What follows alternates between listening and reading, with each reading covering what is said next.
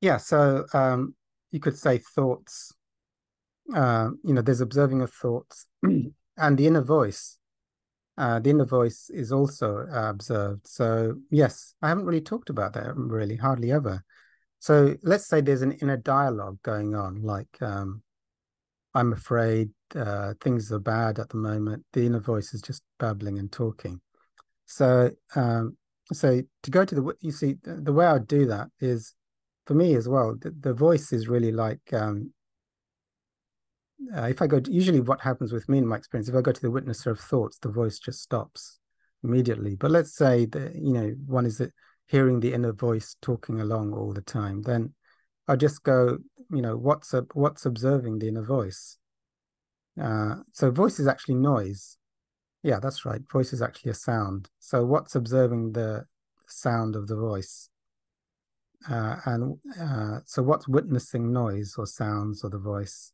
So, oh yes, there's a witnesser that's before voice.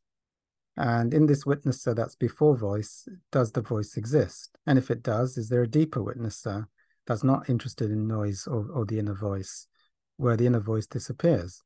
So in that, you let go of the voice. Otherwise, you can do canceling. I cancel, I cancel the meaning I give to my inner voice. I'm an infinite being subject only to what I hold in mind. God did not create my inner voice, and so that is not real. Or instead of my inner voice, I could see peace, or you can practice the observer. All my thoughts are meaningless. All my inner voice is meaningless, totally meaningless. This is total rubbish, really, gobbledygook.